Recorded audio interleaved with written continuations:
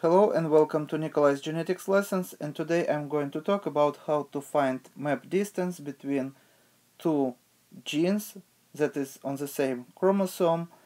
And here's a problem. Suppose you want to map the distance between genes N and P. Each has two alleles, capital N and small n, capital P and small p. Both pairs of the alleles have a complete dominance relationship. We will identify the phenotype simply by the letters of the alleles. Your mating would be one parent that is heterozygous for both genes with another parent who is going to be homozygous recessive for both genes. And we call such a cross test cross. So you have to identify distance between genes N and P, and here is the results of the cross.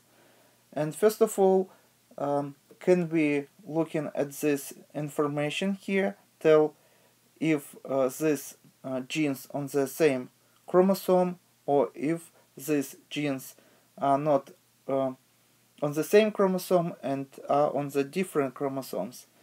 And here is how we can confirm this. So we have one parent that is heterozygous, so the genotype is capital N small n and capital P small p. And when we cross two parents of this particular genotype, that means that each parent have to produce gametes first, and then those gametes should join, fertilize. For example, sperm should fertilize egg. Both gametes would be haploid.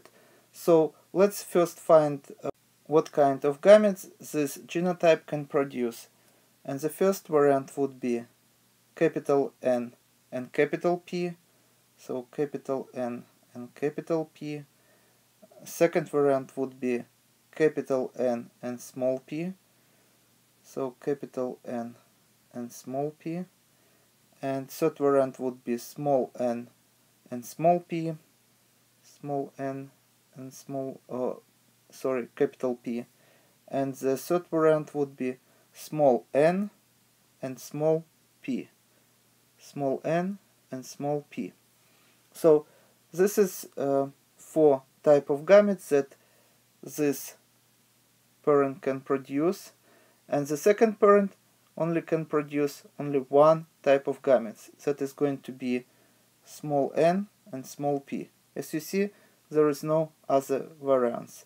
So if we build a Punnett square now and would find what the genotypes possible if we cross these four type of gametes produced by parent 1 with parent 2 if we cross. So here we have parent 1 here and parent 2 here. As you see, the genotypes would be as follows. So capital N small n and capital P small p here, and capital N small n and small p here, small n and capital P small p genotype here, and small n and small p genotype here. And what does it mean? That means that the ratio of these genotypes in the progeny would be as 1 to 1 to 1 and to 1. And that means that these two genes are on the different chromosomes, or the distance between these two genes is so great that these two genes are probably reside even if on the same chromosome on the different ends of the chromosome and behave the same way as if they were on the separate chromosomes. But as you see, we don't have here ratio as 1 to 1 to 1 to 1, and that means that our genes are on the same chromosome. And as you see, we have two genotypes that prevail and 2 genotypes that would be recombinants, and we have fewer number of such genotypes here, and that means that 2 genes are linked, and we can of course find the distance between these genes, and this is very easy to do. First we have to find the number of recombinants, and as you see this is 100, and divide this number by total number of genotypes, and as you see this is 400.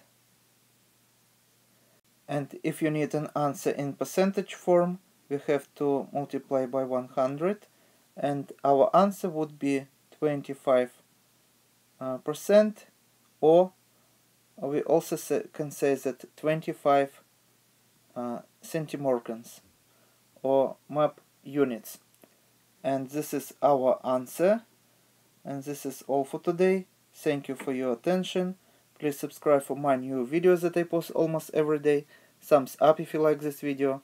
Please write your comments, questions if you have any, and see you in the next video. Goodbye.